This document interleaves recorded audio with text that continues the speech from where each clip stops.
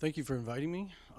So my name is Konieczka. I'm one of the co-founders of enEvolv, along with Farron Isaacs and George Church, who some of you may know, and also our CEO, Marco Farshid.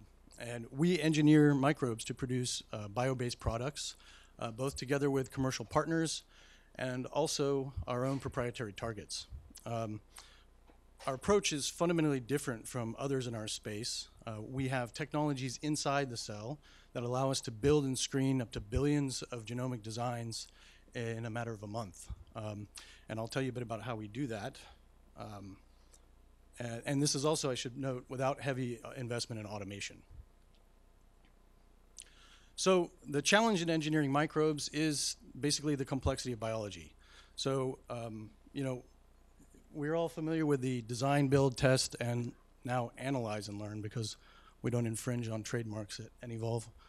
We insist that we have to analyze them first. So we're all familiar with this, and we all know that, given the complexity of biology, as you iterate through this process, this serial process, you have to be very aware now. We're beyond the scope of just optimizing a simple pathway. We have to be looking at the whole organism, right? So it requires just a tremendous amount of throughput to make it through this process efficiently and explore the vastness of the genome space that we're dealing with. And our platform does exactly that. So this is it in a nutshell. We have variation technology, which delivers mutations in a massively parallel fashion, and I'll tell you about that. And then we screen the cells on an individual cell-by-cell basis in an ultra-high throughput fashion with technology, again, inside the cell. And then, of course, we analyze, characterize, learn from them, and that informs the next design cycle.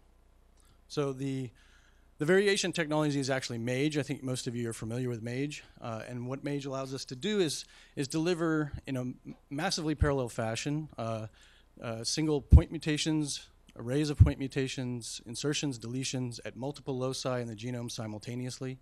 And we do this in a cyclical fashion so that we end up with a culture where every strain is precisely engineered and uniquely different from every other strain in the culture. So there's a combinatorial pool of strain variants, which then poses a new challenge, which is, how do you screen through that genomic haystack to find the good needles? And for that we have sensors, and these are allosteric transcription factors that we actually engineer at enEvolv to recognize the specific and desired target molecule that we want to produce. I don't have time to get into how this works, but in a matter of months to now, in some cases weeks, we can turn around a sensor, and it's actually a panel of sensors that respond in different fashions to the production of the desired target molecule.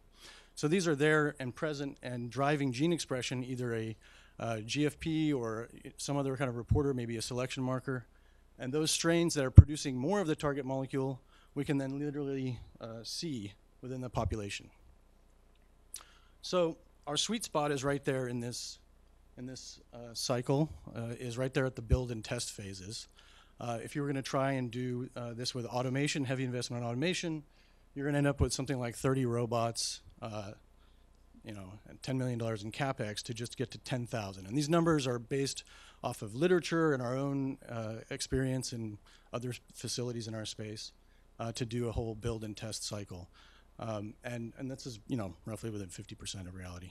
But for us, the same amount of people babysitting such a robot farm can be running one project with 1 billion strains that we can build and screen. And of course, this scales linearly. If you were to try to do this with traditional automation, it gets a little ridiculous. You're going to need a lab the size of Boston full of robots. So our tech is portable. We're now in multiple species beyond E. coli, where we started. Now we're in Cerevisiae and difficult to work with gram-positives. And this enables new spaces that can be explored rapidly in a cost-effective manner. So because of the high probability of success, we're taking on projects that you wouldn't approach with traditional methods. And we're delivering for our partners, and as a result, we're growing and raising our Series B.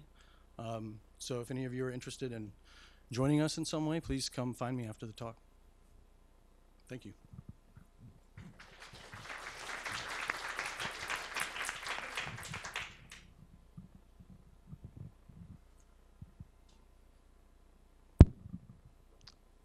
Thanks. Very interesting talk.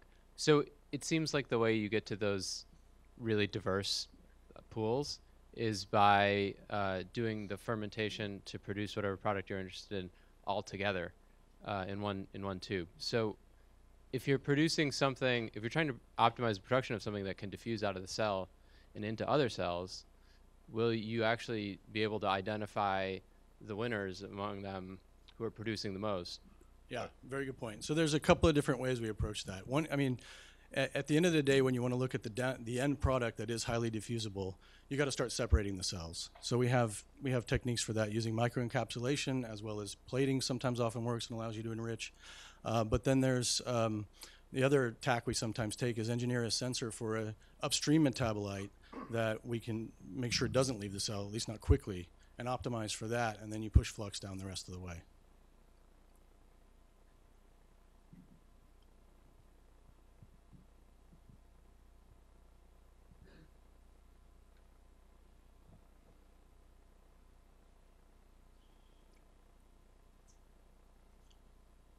Okay, thank you.